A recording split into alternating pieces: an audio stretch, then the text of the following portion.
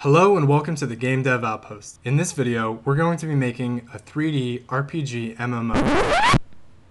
No. The truth is, this is not something that you want to do. If you're just starting out in game development, you want to start out small. You want to learn things as you go. There's certain things you need to know before you can build something like that. There's tools, there's skills, and there's knowledge.